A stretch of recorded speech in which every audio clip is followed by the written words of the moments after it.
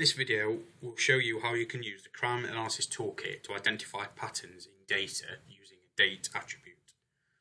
So the crime analysis toolkit is a free to download application that you can download from the Cadcorp portal, and once you've done it, it appears in the applications window and it has different functions that you can perform. So you can perform a timeline analysis, which is what we're going to do in a second.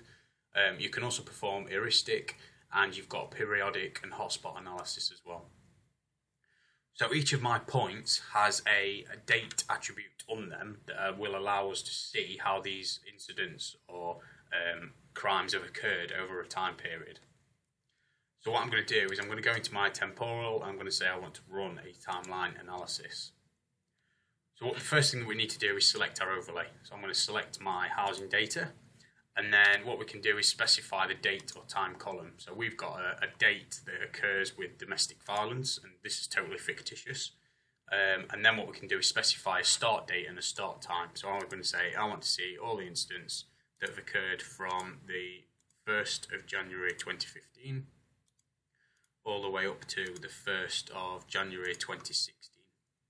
And what we could have done is we could have specified to say automatically find the date and the time extents, but I've just done this so you can see how it works.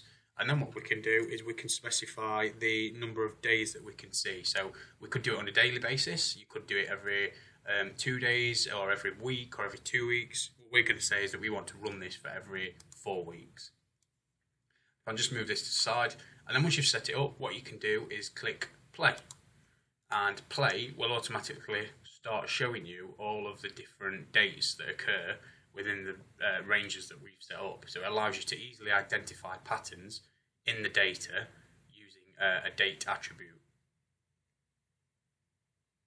And you can change the speed as well if you wanted to. So we've got this set as to 1, but if you want to make it quicker because you're doing it on a daily basis, you can also change that to make it a lot quicker and identify the patterns a lot easier.